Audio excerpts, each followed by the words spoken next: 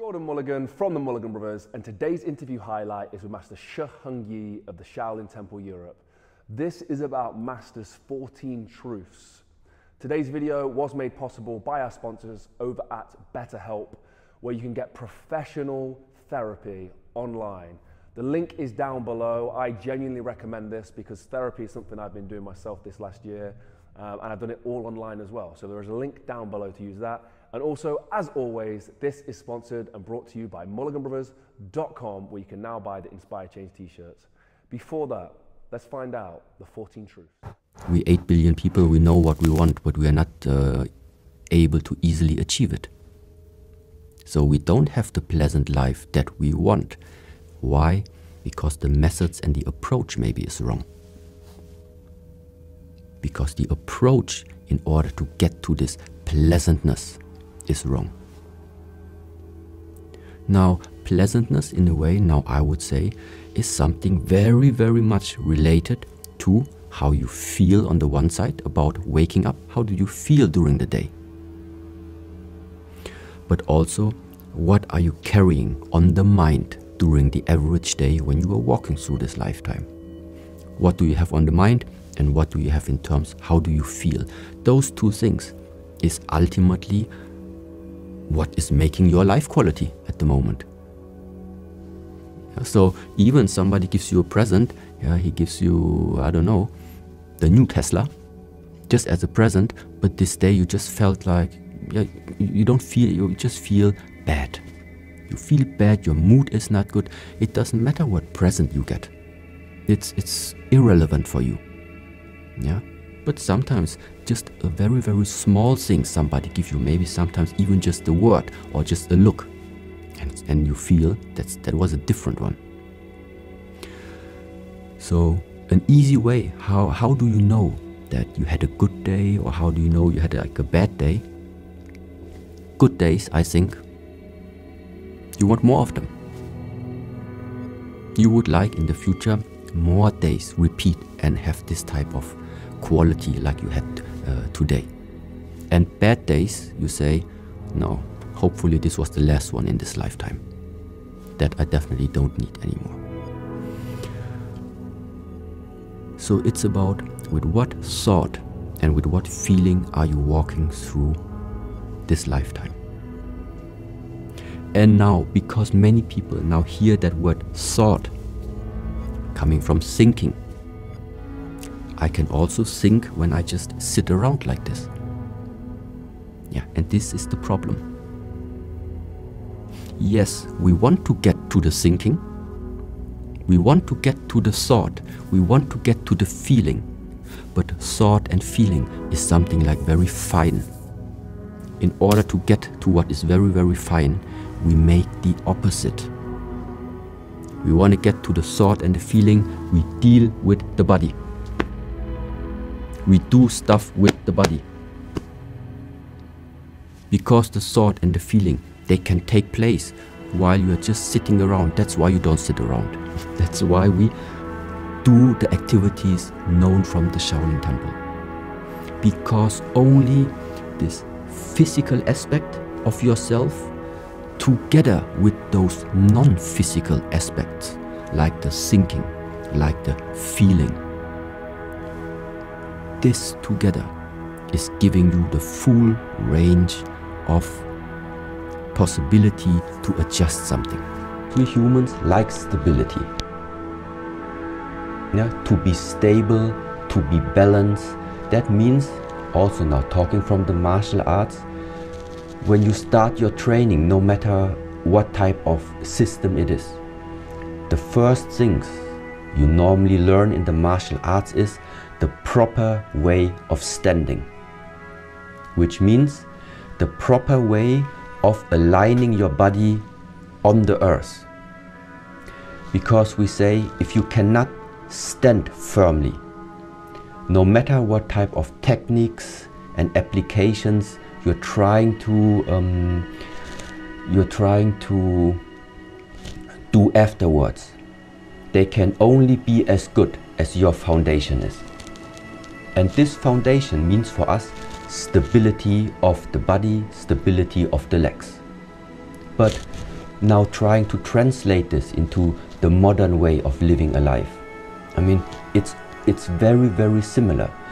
You can start off easily nowadays to try and become famous very quickly, try to build up a very high level lifestyle. But the question ultimately is, all these things, one day they will reach their peak and they will vanish again. And then the question remains, what is the foundation that is going to hold you up? Because sometimes living a fast way up also means it's going to be a fast way down. That's why very often we say, just look outside the tree. It does not happen in the whole universe that you are planting this tree on one day and 1 week after you have that huge tree standing in front of you. It's just not happening in this world. And especially here in Germany, we have the oak trees, which are very famous for their density and for their strength, also to withstand all types of different winds and storms. Yes, but at the same time, if you just watch how long such an oak tree needs to grow, then you also understand why he has that type of stability. Because he had plenty of time building his roots into the ground. Yeah? And the roots, in a way, why do you need them? Because they are connecting you with the earth, which is providing you with all the nutrition that afterwards your stem, the crown, and all the fruits afterwards need for nourishment. And in the same way now, again, translating it to us when we start to try and develop martial skills or any other skills. It doesn't matter if it's a martial skill. Any other skill that you can develop in this world. Any skill must be nourished over and over again. And this is why there is the saying, for example, the real skill, the Kung Fu, what we call Kung Fu. Yeah, it's a skill attained by investing a lot of effort. And the only way in order to express this is by repetitive structure, repetitive movements. And therefore is the saying, perfection comes from repetition. Because this is also why somebody becomes so good in filming, making very nice video shots, very nice footage. Why? How come?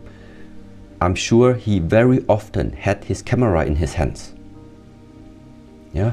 Other people working with wood. He must work with wood in order to become a good woodworker.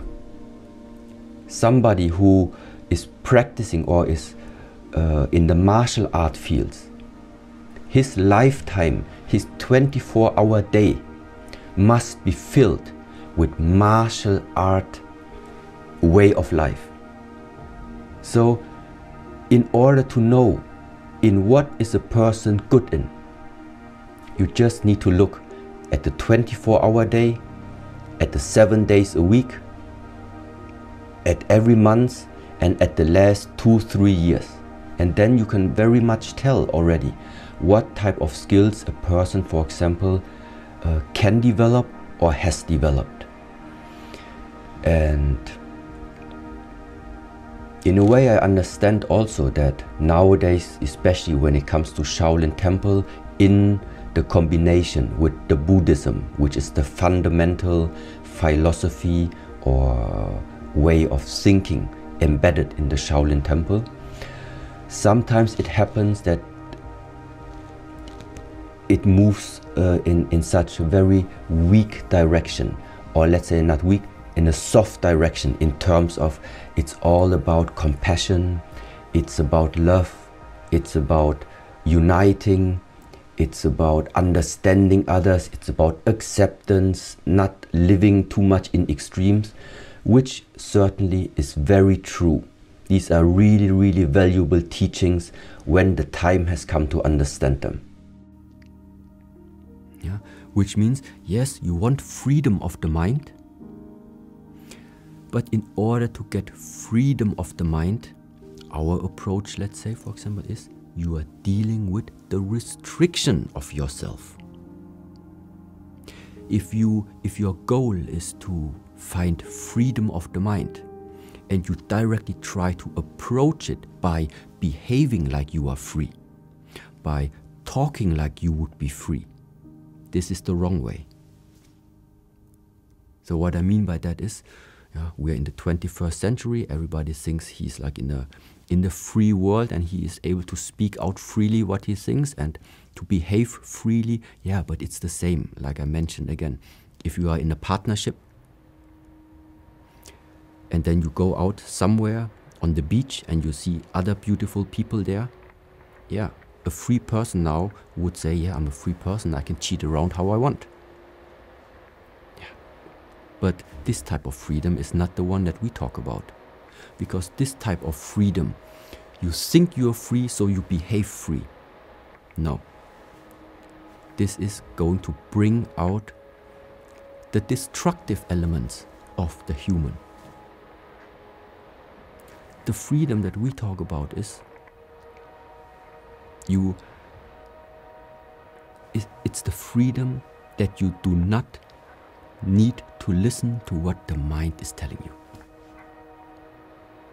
The freedom of that you are taking your own decisions and that you are able also to restrict yourself. So it's very paradox.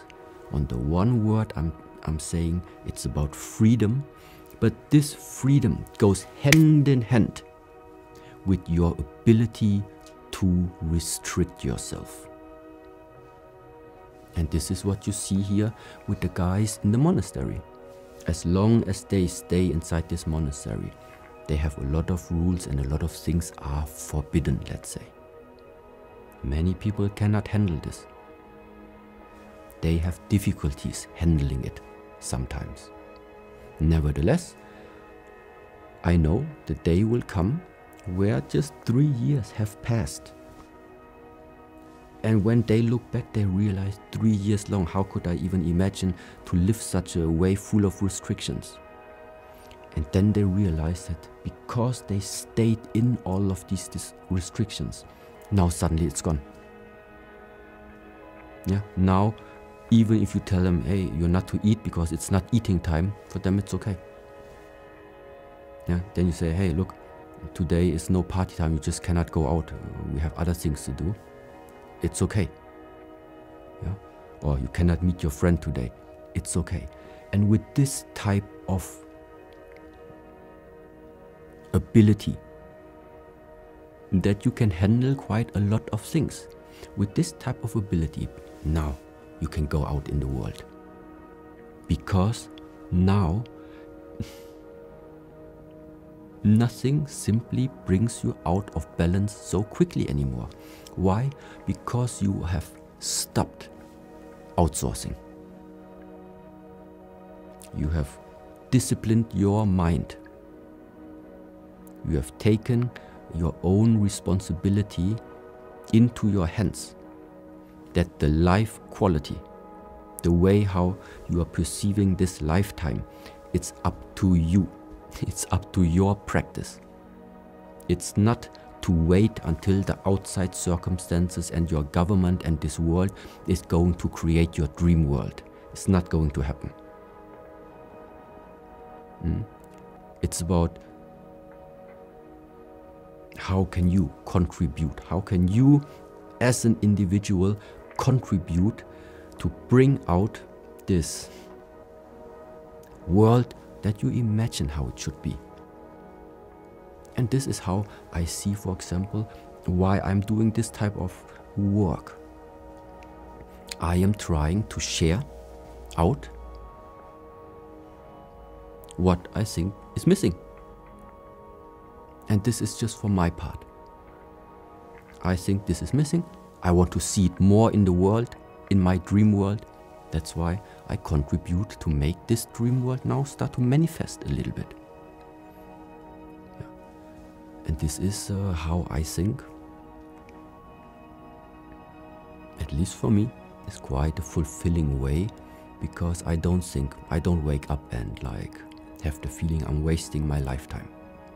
Because this probably would be like one thing. Sometimes I think when I look into the future, one of the worst things that could ever happen is that you one time just wake up, are old already, look back at your lifetime, and then you start regretting that you didn't do something with your life. This is really something that I don't want to be in. That's why right now I'm already very careful in what do I invest my lifetime.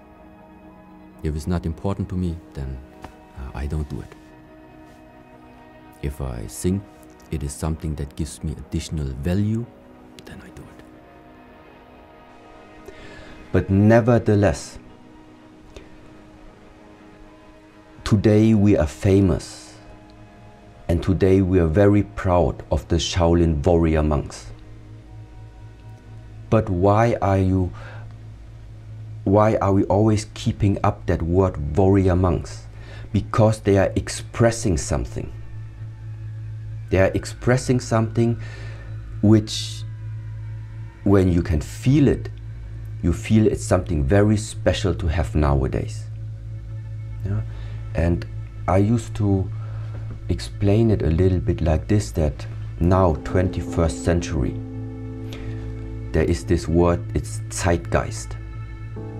Yeah, it's the spirit of the time, the spirit of the 21st century. And now everybody has this feeling of, okay, what is the Zeitgeist actually right now in our times here? And now if you imagine just for a moment that you would be in possession of the power in order to add something to this spirit, or to take something out from the spirit, which means you are able to contribute to that global spirit. The question now is, what type of a spirit would you then integrate into nowadays times? And from my side, and why I keep the Shaolin teachings, and why I keep sharing all of these knowledge and treasures out to the world right now, is because I think that type of spirit to not give up when the times are getting hard.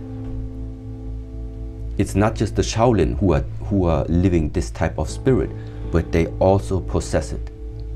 Because this is what makes the difference between someone that we call a warrior and maybe another person, somebody that we call who succeeds, and somebody you maybe call today a loser. The difference is both are going to come to the point where they are facing the challenge, and when they are maybe facing also their defeat for the first time. The only difference is that the warrior keeps going. Yeah? And somebody who does not have enough courage, who does not have enough discipline, who does not have willpower, maybe he just does not have the power anymore to keep on going and going and going after he failed so many times. But because of these failures, because there is something inside of you which feels that you don't want to fail the 4th and 5th and 6th time anymore, because of this, something else inside of you starts to become very, very strong. And once again, and then you only need to keep repeating and going, repeating and going. Don't lose sight. Don't lose sight. Be open of what the future brings. Yeah. On the one side, it's also very important to not have too much fixed goals in your own life. So that means don't make too concrete pictures in the mind of how the future should look like. The goals, I think, you cannot, you do not have, let's say, impact on the goal itself. But what all of life's purpose, all of the 24 hours day you do have, is that you can shape the direction of where those goals are going to appear. So it is the direction, in a way, that we are shaping. I strongly think that every human being, first of all, has a great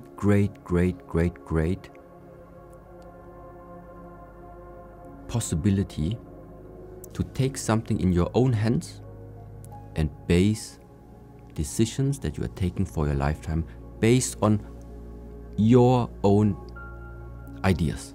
So you have something in your hands. This is the one part. At the same time, I also think there is something you don't have in your hands at all. It's not in your hands, it's out of question. Like what, for example?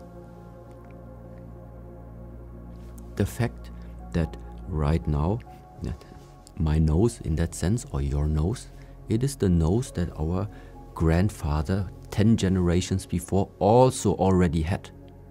So now the question is, how much influence do you, how much influence do I have in deciding what nose is now here on my face? I think none. So that means there is some information that has been given to you, that has been given to me, that we were born with. You can't change it. That is the one part. Now if I bring this thought a little bit more far, what does it mean? It means I think some people are born with the character, let's say, of a sheep. Yeah, which doesn't mean a sheep is a bad animal. It just means a sheep is a sheep. And other people, other humans, maybe are born with a character which is a little bit more similar to one of a tiger. This is not about now which is like now better. It's not about better. It's about to understand where is your nature coming from. What is your natural aspiration? Why? Because somebody who like lives together always in a community, like a sheep, he doesn't want to become the CEO of a company and be the lonely wolf.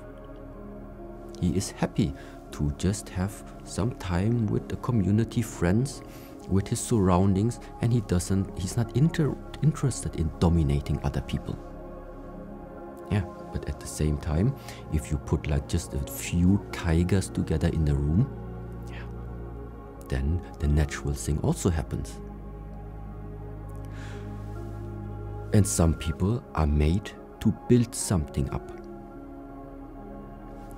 Meaning they are made to lead, they are made to guide, they have the potential inside of them to bring it out, and other ones, they are happy with the way how things are. When the rules are set, they just follow the rules and they are fine with it. And this is where I see a little bit that importantly that it's not about good or bad, but it is about listening to yourself. What is it that you really want on the one side, and also what you're capable of? And therefore, not everybody wants to manifest. Not everybody has the skills to manifest. And this is also something very funnily why in the Shaolin Temple, for example, we say from 1,000 students that come, ultimately maybe 1 or 2 from 1,000 are ultimately really staying in these type of practices. Because the big problem is always like this. You always have people that have the willpower, so they want. They really want it. But then they don't have the character. Then you have people which have really that type of character, that spirit of character that we were, let's say, looking for. The problem is, but he doesn't want to have this type of life. So to find a person who has the characteristics, so his character, let's say, is suitable, merged together with the willpower that he also wants this way of life, this is something very, very rare. It's very rare that something like this is happening. Many people want to achieve something great, yes, but they don't have the character to do it. Their character is going to stand on the way, on their own way. They have the willpower, but they don't have the character. Other people have the character, but they don't want. If you find someone who is able to inherit both sides, this is something very special. And this is then where I think the manifestation takes place. When I say make the best of your lifetime, it simply also means how aware are you when 1 minute of your lifetime has already passed? What did you do in the last 1 minute? If you say, I don't know, I just woke up and then 6 hours were gone.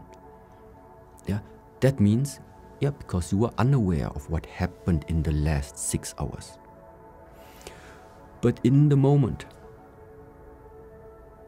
where you are having different type of practices, when you become more fine. When you become more fine, that means within 1 minute, you have more images. Your camera took more pictures in that sense. You can remember more things. Yeah, so that means 1 minute is like more colorful already for you, filled with more memory than another person in a whole week. He doesn't know what did I do the whole last week. He doesn't know anymore. So that means to become more fine also really translates ultimately into this ability that you are just able to immerse yourself more even into this life. So your experience of the days become longer. The amount of impressions that you are able to suck in becomes more. It doesn't feel like a boring life. You have just become more fine, paying attention to details where other people, they don't see anything moving. You see 1,000 things are moving. And this is where, like, from physical training and to mental training, why this is related together so closely. And this is now speaking about the martial arts, for example. Because I have become fine about myself and know how I am built up, I know where my bones is and which bone is where. Because I know it on myself, I also know it on you. Because we are like this, we are the same human. So what I have discovered about myself, I know you also have it. The difference is now, when now our bodies meet, and let's just say it's about a game, about who can adjust who. Because I know where everything on you is located, I touch you and I adjust you. But if you touch me, then maybe you don't know where my bones are located. So what does it mean that in the moment where you become more fine, you can make better adjustments. Adjustments and feeling of, why am I at the moment so unhappy? What is it that like took down my mood today? Yeah, what is it during the daily life which is affecting me the most? What is it? What is the poison that is like poisoning my days and my weeks?